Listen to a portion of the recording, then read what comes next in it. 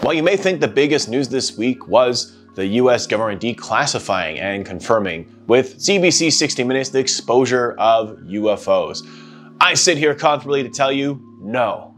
We already knew about those Zoomy boys. That's old news. Get out of here. I'm here to tell you that yes, finally, after years of throwing it out to the universe, the void has heard our calls and pleas, and TimeSplitters is finally back.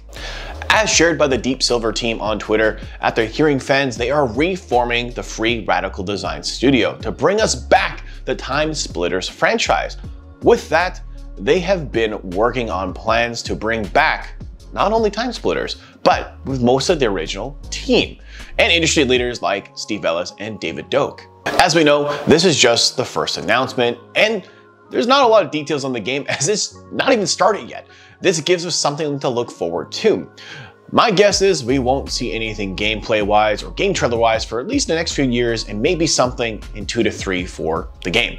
Game info will probably be coming through DeepSilver over the next few months and years as they want to keep fans engaged, so that's my expectation and my guess on information here. As Free Radical has created some amazing titles, such as Haze and Second Sight, so this might just be the start of what's cooking at the new Free Radical design.